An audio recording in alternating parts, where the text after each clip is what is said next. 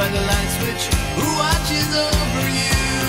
Make a little birdhouse in your soul, not to put too fine a point on it. Say I'm the only bee in your bonnet. Make a little birdhouse in your soul. All right, guys, so this is a show and tell here at Amoeba Records in Hollywood, in Los Angeles. What do you call this segment? Called What's in My Bag. This is Odyssey and Oracle by the Zombies, which is a wall-to-wall fantastic record. If you love British invasion music and feel like you've heard every Beatles B-side that you've ever cared to hear and want to just rediscover a fantastic era of music in its total magnificence, this is, you just can't go wrong with this record. It's really one of the best records ever made. I actually had a CD of this, a reissue of this record, that is somewhere in the back seat of a car that I think I sold a couple of years ago. When love runs high, in this time, give it to me easy. This is a very curious record. This is Oliver Nelson's Skull Session.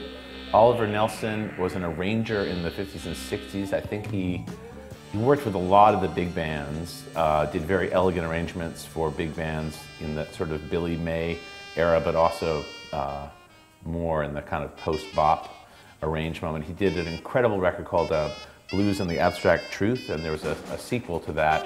This is obviously from the 70s. I have no idea what this sounds like. I'd imagine it could be really insane. It could also sound like some Miles Davis record that people don't like.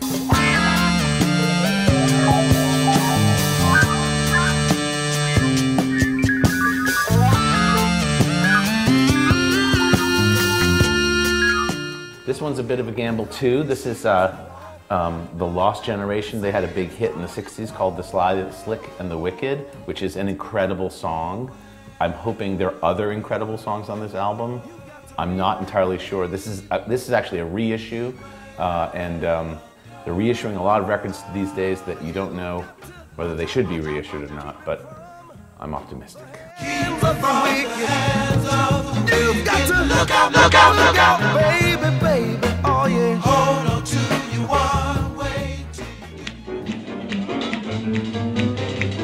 Everybody gets moving slightly, people get the feet fat and lively. Ain't nobody in the whole room napping, heads are bobbing and the hands are clapping. This is Annie Ross. She was one of the members of Lambert Hendricks and Ross. The album is called A Gasser, which is a really archaic jazz term that might not have even been that cool at the time. She was a notorious nut.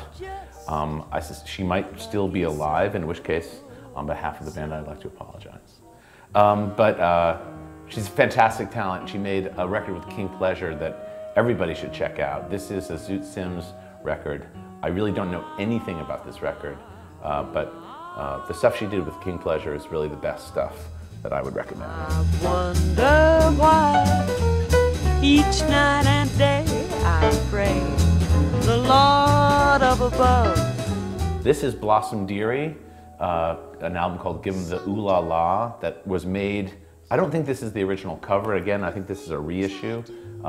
She made records through the 50s and 60s and 70s. She was a cocktail jazz lounge singer in New York City at some of the big places in New York. She's got a very eccentric voice. I think a lot of people could sort of compare Nellie McKay to Blossom Dearie because they both are very solid piano players and have great voices and have just this, tons of personality. Blossom Dearie's voice is truly different, but she does great. Curates her albums really well. The song selection on her records is kind of amazing.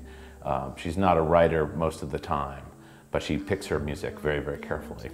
And she's awesome. And a lot of people don't seem to know who she is, which surprises me, because she has a very popular kind of appeal. It was just one of those things, just one of those crazy flings.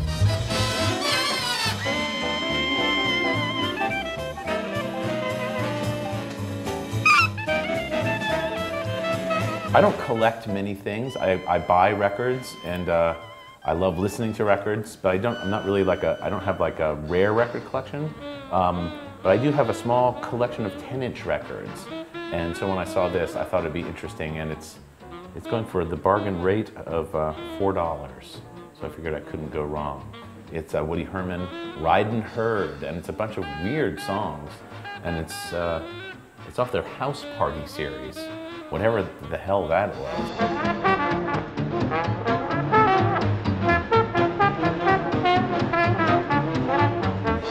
This is also a great album if people are interested in like really hardcore California funk from the 70s. Charles Wright and the Watts 103rd Street Rhythm Band. They had a song that a lot of people have heard called Express Yourself, which is not the Express Yourself other people have done. By the end of the song, it sounds like his brain is actually flying out of his head, which is very, very exciting. And there's a beautiful ballad, a strange, unlikely ballad called Loveland on this record.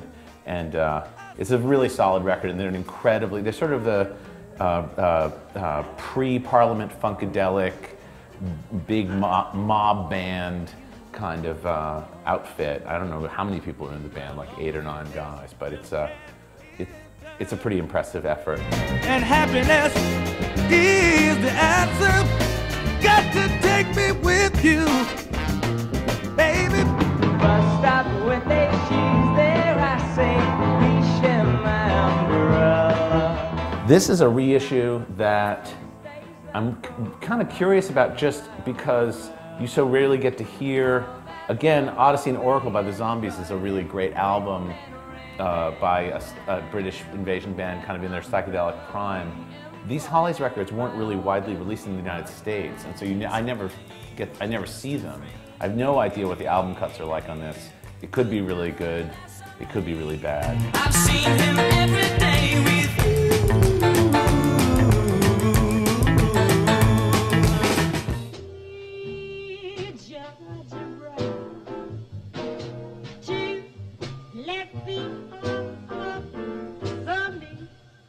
And my final section is Oscar Peterson playing with Anita O'Day. I actually had a chance to meet Anita O'Day a few years before she passed away. She was an incredible female vocalist, really not given her props by the jazz community for a lot of very weird reasons.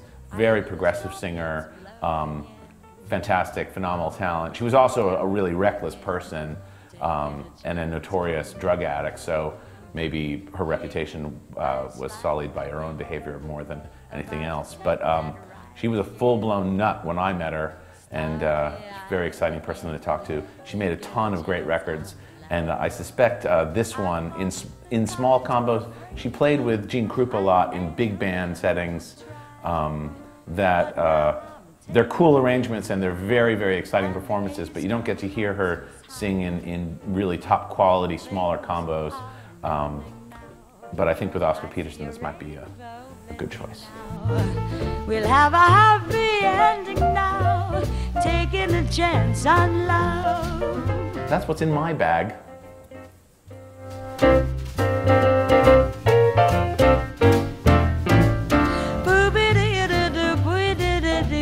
I'm taking a chance on love. Amoeba.